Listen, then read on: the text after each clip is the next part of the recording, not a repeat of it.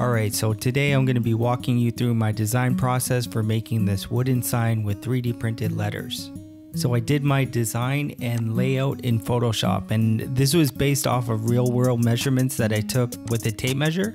And so I'm going with 27 inches by 5 inches, and that's going to be the actual size of the letters.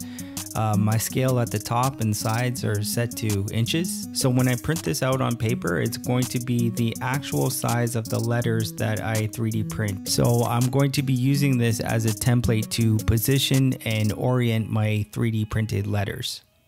I'm just going to center it up and then save and print a copy, and then you'll see how I use it later on. Over in Solidworks, I created a part for each of the letters, and essentially all this is a sketch, and then I use the text tool to create each letter.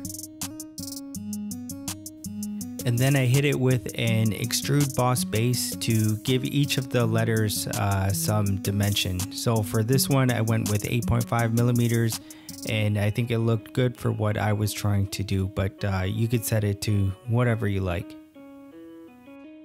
You're going to want to save your part file and your STL file so that you can bring it into your slicer in preparation for 3D printing.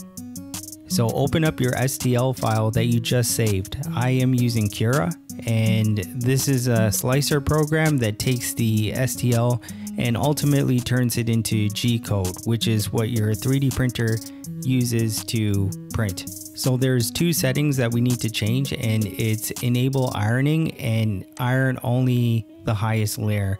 This is important because it's going on a sign and you want it to have a smooth finish. So after you check the preview and it looks good, save your G-code and send it for printing.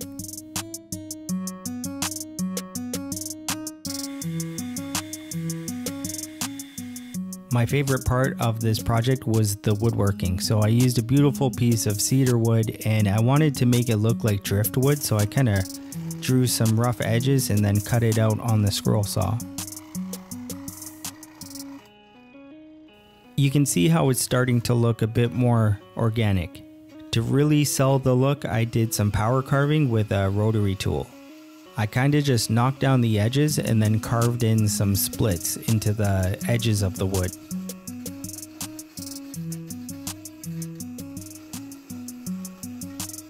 For the painting and staining, I started off with the 3D printed letters and I hit it with a black coat of spray paint.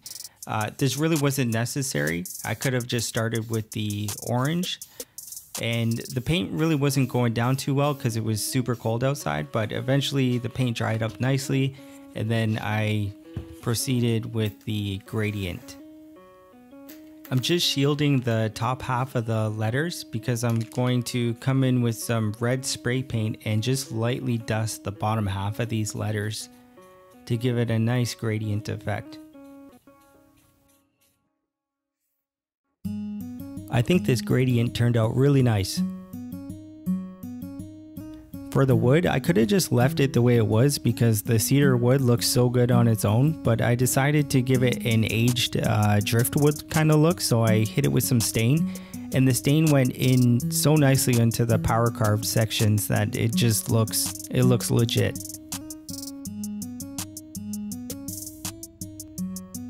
I mixed up some 2-part epoxy, and I'm using that to secure the letters onto the sign.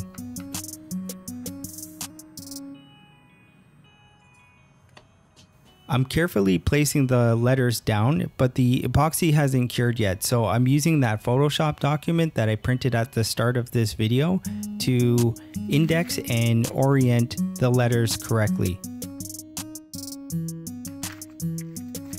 The last thing for me to do was install it in its new home, and I just used some 2-sided heavy-duty Velcro and I stuck it on there.